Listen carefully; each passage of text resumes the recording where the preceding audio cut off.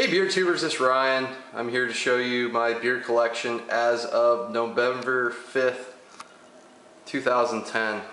I had them all out because I want to take some photo documents of it, at least get a good idea of what I have. I was keeping track through an Excel spreadsheet last track, so I want to get everything out, photograph it, and possibly get that up to date. So I thought I'd go through what I have. Most of the stuff out front is cold that I've had in my refrigerator. I have a ton of that Cellar Stout, Aphrodite. Never had that Mad River. They won a bunch of awards at Great American Beer Festival. 6-pack of Velvet Merlin. Just bought these yesterday, the Hibernation, Burton Baton, and Chicory Stout. First time I've seen those Dogfish Head beers here. A couple more from du Ciel. Worldwide Stout I've had for a while. Got these Founders and Trades. 1050, I always like to have a can of that around. Bought a 6-pack of the Pipeline Porter. Let's see if I can get in behind here. Bottle of Lightning's Pilsner, I'll be reviewing that. Going to be reviewing Northern Hemisphere Harvest. More Lightning, that's their Porter. Just picked this one up yesterday. Rustic Rye from Bootleggers, they're up in LA. Have a ton of Stone IRS, always have to keep track of that. Just got this yesterday as well, Jolly Pumpkins Pumpkin Ale, really look forward to that. Double Bastard, this is the 2009 release. We'll be doing a review of that, along with the 2010 Stone Smoke Porter. Yeti's so happy to be able to buy this in San Diego now. Bought a bottle of that after watching Jameson's review. Gonna review AleSmith's X. Extra Pale Ale. Gonna do a written review of Alaska Smoked Porter, compare that to Stone Smoked Porter. Lost Abbey Red Barn. Have a ton of stuff from the brewery I gotta get to. There's Mischief. Cotton, I have 2 bottles of Cotton. Bought 3 bottles of Victory at Sea. Looking forward to trying that. Couple more bottles down here hiding of Velvet Merlin and Silver Stout, which I have a bunch of. Lost Abbey's 10 Commandments. Traded for Southern Tier. Really impressed with their Imperial series. That's the last one I had from Trades. Grand Cru from AleSmith. Jack Kent's Barley Wine from Sierra Nevada. Probably review that one. Excellent beer. If you saw my trip to Iron Fist, I have all their bottles. That's all of these. Saison Rue Brewery. Another Pêche Mortelle. Bunch of these Silver Stouts over in here.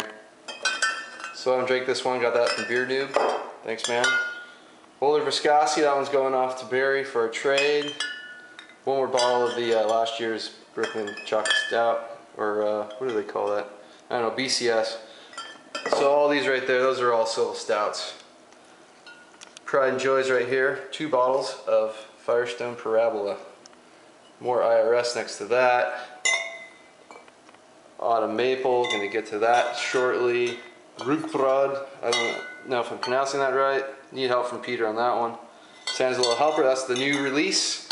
Just bought this yesterday. 2 bottles of Brewery's 3 French Hens. Really looking forward to that. Homogeneous Sour. Speedway. There's my other Victory at Sea.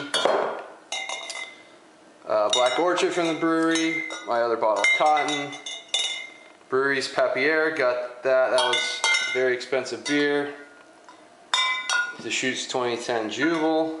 AleSmith's latest Decadence Anniversary Ale. This is the English Old Style. Really looking forward to that. Really enjoying the old ales I've had. Lost Abbey, Lost and Found. Another Pride and Joy, 2010 Dark Lord. I got a couple bottles of this Worldwide Stout. Russian River Supplication, that one's going to Barry as well.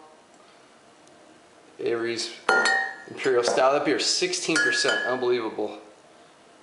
Russian River Redemption, I'm going to be reviewing that one as well. Allagash Black, Belgian Style Stout, I've only had that on tap, and it was excellent. There's a Stone Vertical 2010, another bottle of this year's Sans Little Helper. Black Butte, got a year age on that, really looking forward to trying that. And that's the stout from the anniversary series here in Nevada. Another Stone Vertical Epic. Green Flash barley wine.